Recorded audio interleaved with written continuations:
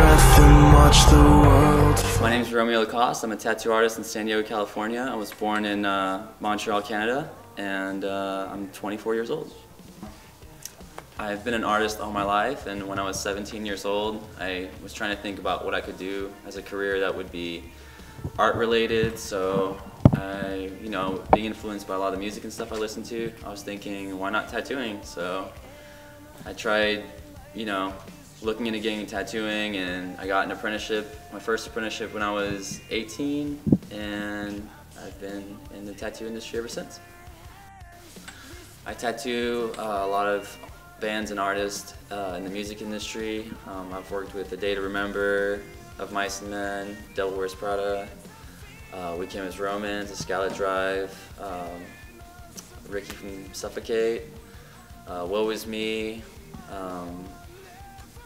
Oceano, a lot of bands. Worked with a few rappers, YG, and Dave Shapiro, who books a lot of bands and stuff too. So, first tattoo I ever had, I did on myself when I was like 17. I was like trying out tattooing, and I was like 17 in high school, and I thought I was gonna be this like badass, and I was like sitting like this, like on this like chair, and I was just like did this little like skull, like kind of like squarey, like kind of etched out little skull on my hip, And I was just like, thought I was like this coolest dude, and I went to school and I just like thought I was this badass, but now that I look back, I'm just like so embarrassed. I want to get it like covered or removed or something. Yeah. I have a couple like really meaningful tattoos. I'd say the most meaningful tattoo I have a portrait of my little brother on my arm. He's like the closest person to me, so yeah, this is like really, really important to me. I can see him, and yeah, like it's my little brother Mickey, and I can look down on my arm and see him there, and even when we're not hanging out and together, I can always like look down and wish that we were hanging out and stuff. And I have a tattoo machine on this side of my neck. It represents like my craft. I have a microphone on this side of my neck. Music is just like biggest inspiration, so I feel like music is like life. That's what it says, music is life. And then I have a drug-free tattoo on my neck, and that just kind of symbolizes that being sober to me is just like being focused, and focusing on your life, and being focused on your goals and your dreams and stuff. I get tattooed by a couple different artists. My friend Terry Rivera does my back. Chris Prim works on my arm. I get tattooed by my buddy Phil also. Yeah, I mean different artists from different shops, do my tattoos, and I really like their work. They're really the main guys I've been getting tattooed by lately. As far as my favorite shop, I really like High Voltage. I think it's a really good tattoo shop. It's got a lot of solid artists who do tattoos of different styles and stuff. I really like having these shops. So my favorite style of tattooing, I would say, is like neo-traditional with like illustrative. I really like how it's kind of like traditional, but it just has like a little bit more detail or more like color, or more going on. It's more busy a little bit, and illustrative too. It's just kind of like a cool little twist. I like Japanese, and anything that's like really like neo-traditional, like that kind of style. I really like that.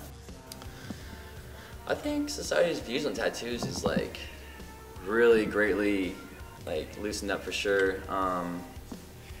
I mean, you watch like anything you watch nowadays, like reality TV, anything from LA Ink Masters, all the way to Jersey Shore and everything. Everybody you see, every show you watch, you'll see at least like one person with tattoos. So I feel like, as compared to before, whenever like if you had any tattoos, you probably wouldn't be, you could be like an actor or something like that. Like nowadays, it doesn't matter. Like I feel like even like being a doctor or a firefighter or a nurse, if you can cover them, like you can still be almost any career or career option you want to pursue. So I think society's view on tattoos is definitely pretty good right now. I think it's great. I mean, can't really ask for much. Tattoos is pretty mainstream. I'd say if you're thinking about getting tattooed, definitely think really, really hard. Tattoos is like really permanent unless you want to go through like getting laser removal, which is excruciatingly painful. Make sure you think really, really hard, but I'd say more importantly than knowing what you want to get, I'd say the most important thing is research the tattoo artist, make sure that the work is good quality, and make sure that it's going to be a good tattoo and you're not going to want to get it covered up or fixed up later. I've seen a lot of people who came in knowing what they want and left with a bad tattoo and later on need to get it fixed or covered up, but I haven't seen somebody who may have gotten a bad tattoo that they didn't like what it was, but if it was done well, even if they didn't like it, they usually will keep it as long as the quality of the tattoo is really good and it's done well, very professional. That's the most important part, but also you want to think about what you want to get. That's important too.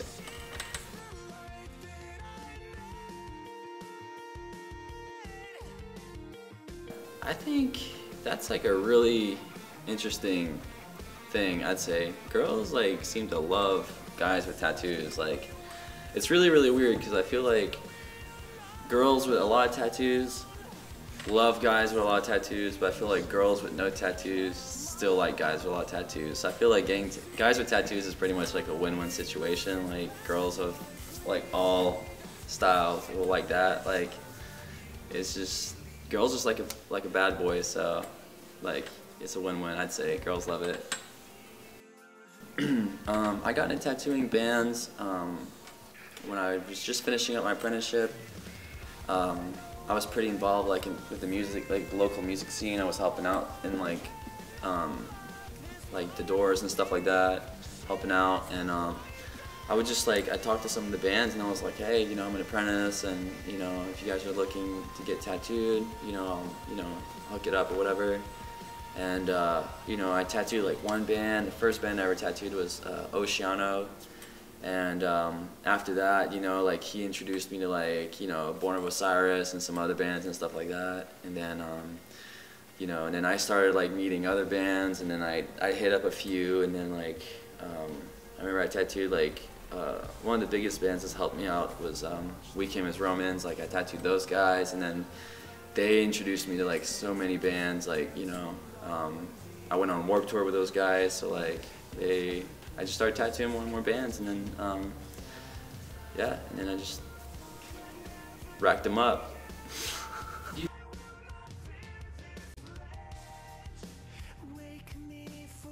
I mean, I have a lot of respect for the guys who tattoo me. I think Terry Rivera is a really good artist. He does really cool paintings. He's probably gonna watch this and give me shit for it later. I really like Derek Noble. I think he's got like a really sick, like, dark theme. I love his stuff. Grime is like, he's like just insane. He's been doing like neo-traditional stuff since like before neo-traditional artists were doing it. I thought it's like really, really cool. I mean, of course, like I really like, Nico Hurtado's like color realism stuff. Like, that's just insane.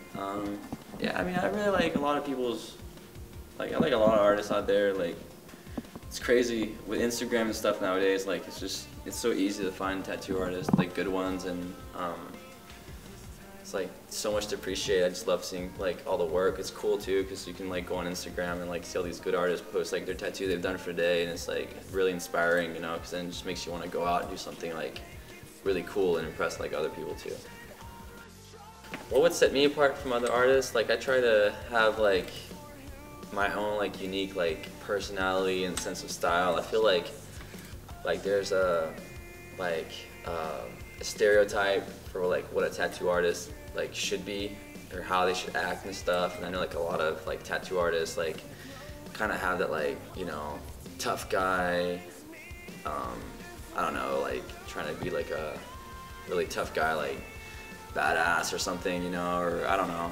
But I think of, like, you know, like being really polite and being respectful and just being really friendly, and like it goes a long way, you know. And I try to, like, I don't know, I don't really listen to, like, I don't know, like Slayer or whatever, you know, or skate music or punk. I listen to, like, you know, all I listen to really is like New Kids on the Block, Justin Bieber, and like Mariah Carey, you know. Like I listen to mostly like pop and R&B and rap and stuff. So, I mean, you know, I just try to have like my own like sense of style and be like really nice to people, you know.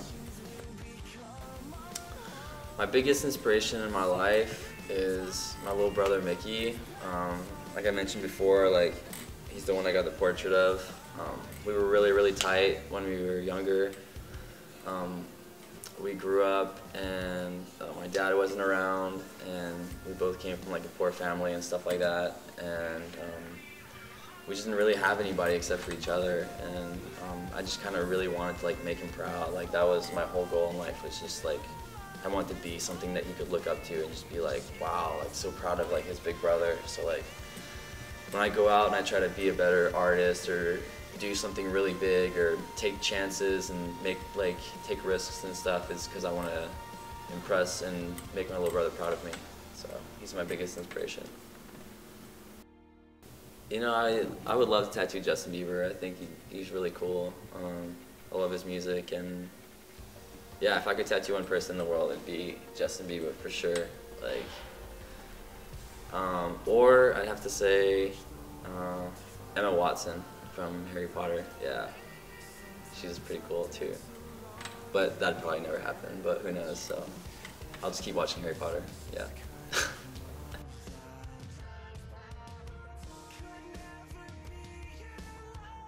As a tattoo artist, I really would like to get on a show pretty soon, like a TV show or something, like reality TV.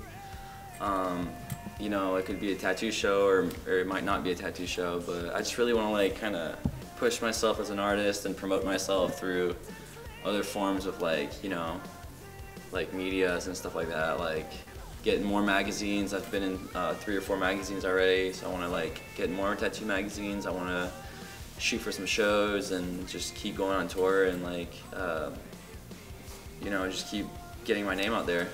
That's what I have planned. Craziest tattoo story. I love telling this story because it's so funny. When I was an apprentice back in Florida, this kid came in and he handed me this piece of paper and he was telling me that he wanted to get this tattoo. And I opened up the piece of paper and it was this like hand-drawn design of a pot leaf. And the pot leaf was like cartoony, and he had like sunglasses on and he had these like big ass like Nike sneakers, and in one hand he had like a cigar looking, I guess it was supposed to be blunt, and then in the other hand the pot leaf with like the leaves were like the arms, and it was holding like a beer can. And it just said, on top it said, stopping by to say hi, and the word hi was spelled hi. Wait, it gets better.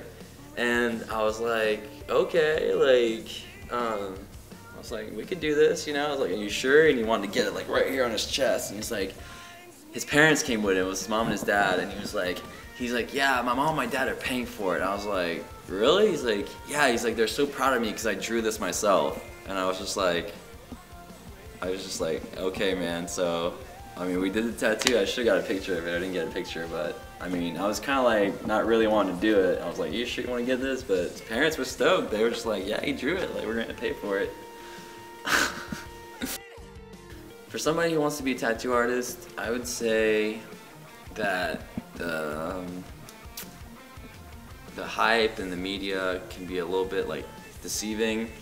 It's just like anything, you know, like being like a movie star or anything. Like, you know, I think a lot of times kids like see tattoo artists who are successful, you know, and think that they were just like started off that way. You know, I don't think like a lot of times kids understand like the struggle and how hard it is to become a tattoo artist. Being a tattoo artist is not easy.